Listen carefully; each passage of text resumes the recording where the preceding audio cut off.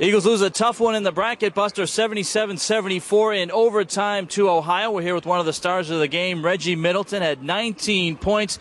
And Reggie, you had a big shot to send the game into overtime. Take us through that play that tied the game at 64. Robert Drew was very hot at the time, so we was running a certain play to get him open. But he scored like 9 straight points on him off the one play, so I guess they started trying to overplay it, and I gave me a lane to drive myself.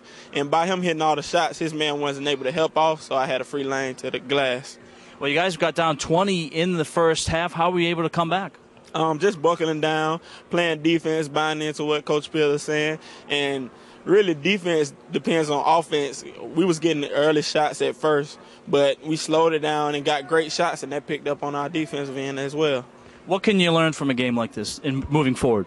Just play the first all 40 minutes. Just play it like you did the last. That's all. You guys fought very hard. The last play in overtime to try and tie it up, what were you guys trying to do there?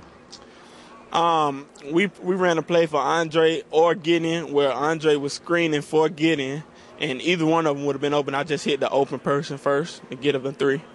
DJ Cooper is a guy that comes in the preseason MAC Player of the Year. You held him scoreless up until overtime. What were some of the things you were able to do against him?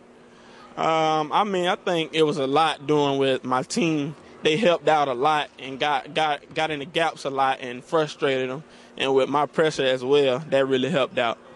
You played a lot of close games. Not many of them have gone your way. But moving forward, is this something that the team can use going into the last 2 games of the year and hopefully the Big South Conference tournament? Oh, yes. It's a great thing to move forward with. We just got to look at our last 20 minutes in overtime at High Point and the last 35 minutes in overtime here tonight. If we just put that into a 40-minute game, we'll be great. All right, Reggie. Thank you. Reggie Middleton after the 77-74 overtime loss to Ohio. For more on this game or anything on the athletics program here at Winthrop, it's www.winthrop.edu.